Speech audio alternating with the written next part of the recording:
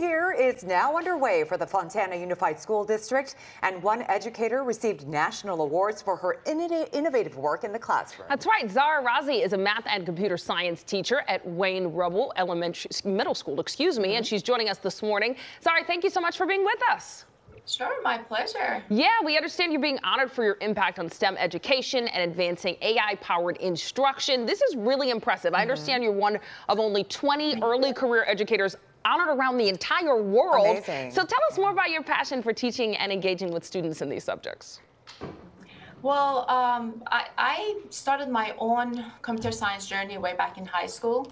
And since then, I've been teaching and learning computer science. And as an individual who has seen the impacts of being exposed to technical skills at an early age, I really see the value in it. And I would like to provide that same opportunity for my students. Certainly a trailblazer, Zahra. Now, 3 years ago, you launched an initiative called Teaching with and About AI. We want to ask you, why is it important for school systems to prepare students for the natural and the digital world? Well, AI is currently shaping the way we live, the way we work, the way we learn. So it is very important to make sure we equip our students with the skills to navigate both worlds. And the reason we launched this initiative is because we wanted to make sure we focus on both AI literacy and AI innovation.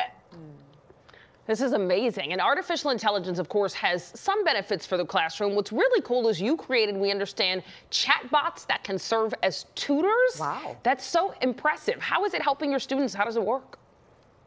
Well, I would like to emphasize on the fact that before I introduce chatbots to my students, I make sure they have developed AI literacy because unlike other technologies, when it comes to AI, in order to use it properly and get the most out of it, especially with generative AI, you need to understand what it is and the logic behind how it works. So that is our first step. And then we bring in these chatbots not to replace us teachers, but to actually complement our work and enhance our efforts. And through this process, the students are able to take their learning one level up by becoming engaged in this cognitive engagement, active learning process where they are articulating their questions, which provides them an opportunity to reflect on their own learning. So this is a pattern I see with my students. I see more confidence and I see more engagement. Awesome. And, you know, we see it in the pictures that we saw. I mean, the smiles on the kids' faces and the smile on your face looks like you're having a great time. And Zahra, there is a lot of concern, of course, right now. We do know there's concern about kids using AI in and out of the classroom. As an educator, what would you tell parents who may be skeptical of this technology? Well, this feeling comes from lack of knowledge. So our parents need to educate themselves, and it is also on our school systems to bring parents into the equation when it comes to AI education.